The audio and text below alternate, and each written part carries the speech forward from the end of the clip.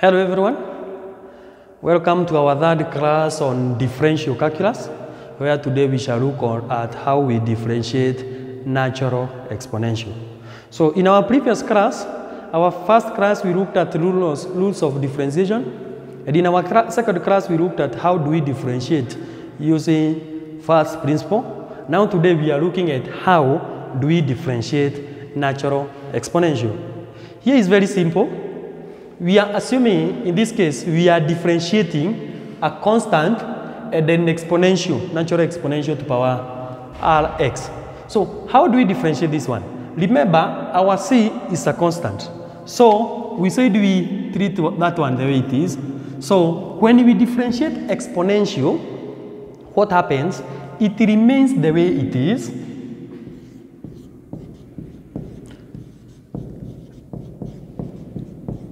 Then you only differentiate the power. What do I mean? If you have exponential to power Rx, so what you do, it remains the way it is, but now you differentiate the power. So what happens is that you have the exponential the way it is, but you have to differentiate power where you get R. So in that case, you have R exponential to power Rx. Maybe we can take example on the same. So you are given y is exponential to power x. How do you differentiate that one? Remember, our dy over dx will be equals to, it remains the way it is, our exponential will remain the way it is, power x, exponential x.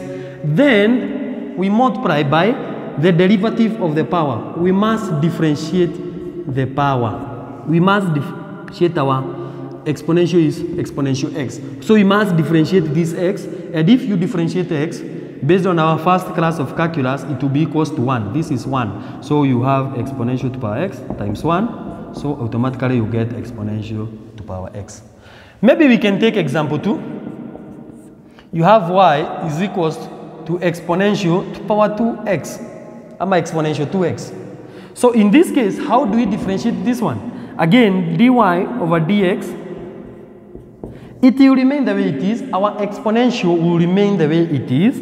Exponential to power 2x, I'm exponential 2x, times, now you have to differentiate the power. You have to differentiate the power, and our power in this case is 2x, exponential 2x. So you must differentiate 2x, and when you differentiate 2x, we said you get 2. So you have 2 exponential 2x. Because when you differentiate this one, you get 2.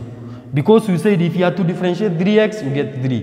4x, you get 4. So in that case, when you differentiate our 2x, we will get exponential to power 2x times 2. That's why I have written my 2.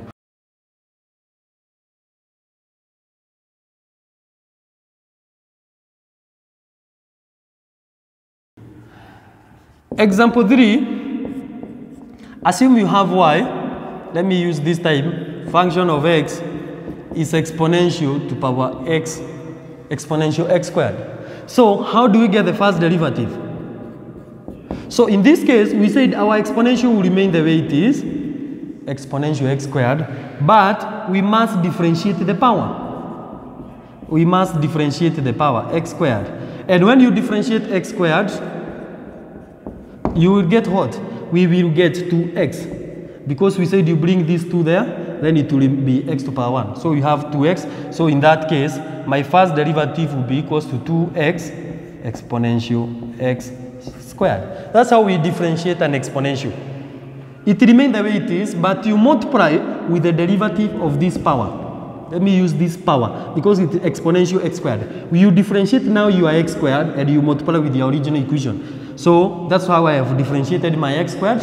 I got 2x. Then I multiply with the original equation. So I got that the derivative of exponential to power x squared will be 2x exponential x squared. So now maybe example 4. Example 4 is, let's assume we have your function of x is exponential 3 exponential 4x squared plus 2x.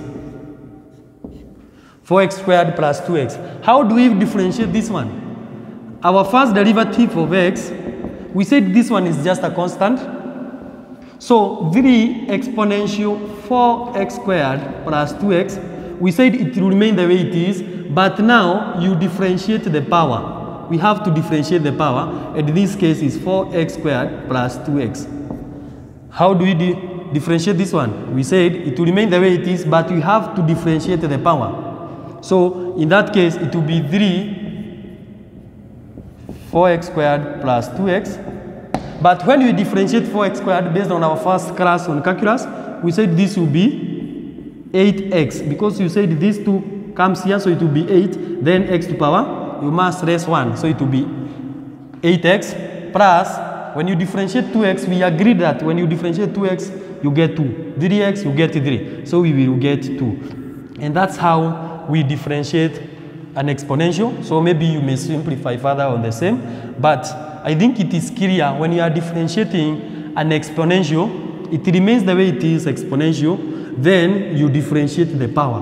Exponential 2x, you differentiate that 2x. Exponential 4x squared plus 2x, you differentiate that, then you multiply with the original equation. And that's how we differentiate our natural exponential. Maybe we can do another example, example 5 on the same. Our example 5, you have y is equals to x to power 4 exponential 2x. I want to solve this one where you have a product of two functions, and my one function, and the other one is g of x. As you can see, here we have a polynomial, here we have exponential function. So I want to solve a situation where you may find you have a combination of what we have already covered. We have already covered in our first lesson how we differentiate a polynomial. Now we have looked at how we differentiate an exponential. So in this case, at the same time, we are using the rules that we studied in our first class, where we are differentiating. Now this is a product of two functions. And we said if you are to differentiate this one, you first of all hold f constant, differentiate this one. Then plus, you hold this one constant, you differentiate the other function. We agreed, you hold this one constant, you differentiate this one. Plus, you hold this one constant, you differentiate this one. So in this case, we have our function y is equals to x to the power 4 exponential 2x. So if I want to get my first derivative, so I'll hold this one constant, then I differentiate exponential 2x. Plus, now I hold this one constant to be exponential 2x. I differentiate x to the power 4. So here I have only shown how we use the product rule. Hold this one's constant, differentiate this one. Hold this one constant, differentiate this one. Then you join them together using the addition sign. So here you get x to the power 4. How do we differentiate exponential to the power 2x? We said it will remain the way it is, but now you differentiate the power, our 2x. So it will remain the way it is, but I differentiate the power. So plus exponential to the power 2x. Then we know how we did more examples on our first class on how we differentiate x to the power 4. Bring this 4 there, then it will be x to the power 3. Bring 4 there, then our power, we raise 1, so it will be 3. So in that case, I'll get x to the power 4 exponential 2x times 2 plus exponential 2x times 4x to the power 3. So you may simplify that one and say it's 2x to the power 4 exponential 2x plus 4x cubed exponential 2x. You may simplify further where this is common, and you can be able to factor out. So in this case, I have shown how we use the product rule when you have an exponential function. It's just the same. Hold this one constant, differentiate this one. Hold this one constant, differentiate the other one. But the key issue is how do we differentiate now exponential to the power x, which we had looked at this one as our example 2. So we got 2 exponential 2x. So in that case, that's the same case. So we'll do the last example where we shall look at where we are dealing with now the quotient rule. Our last example for today is example 6, where we have said now you look at a situation where you have an exponential and a polynomial. So you have a polynomial function and the exponential function, but we are dealing it, reminding ourselves how we we solve this one using quotient rule. So in this case, we said if you are given y is a function of f of x over g of x, we said here we must differentiate first of all f of x. So we hold g of x constant, then we differentiate our numerator minus, now hold the numerator constant, we differentiate the denominator all over denominator squared. So all over denominator squared. So in this case, our function y is equals to exponential x over x squared. So we are using the quotient rule. So dy over dx will be equals, first of all, hold denominator constant, differentiate this one. Then you minus, you hold the numerator constant, then you differentiate the denominator, which is x squared, all over x squared. Now you square the denominator. So in this case, you get x squared. How do you differentiate exponential to power x? If you are to differentiate exponential to power x, it will remain the way it is. Then you differentiate x. We said if you are to differentiate exponential to power x, what you do, it remains the way it is, then you differentiate the power, that x. And automatically we will get this one is 1. So minus exponential to power x.